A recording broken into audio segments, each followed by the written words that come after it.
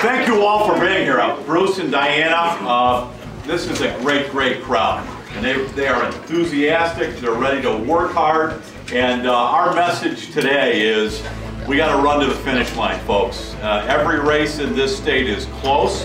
Whether it's Bruce Rauner and Evelyn Sanguietti or Lloyd Carmeyer's retention, Terry Bryant, a great candidate, or Mike Boss. We got to work with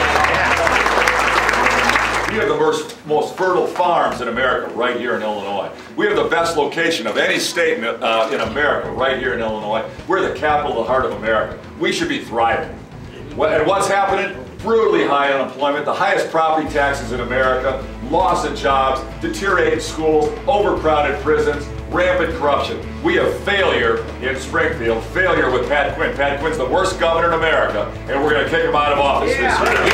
Listen, I'm all in to go to work for you. This race is going to be close and nasty and tough. You know, this ain't tiddlywinks. So this is, this is a long process. Now listen, I got alligator skin. They can't stop me. They're never going to slow me down. We're going to win this race.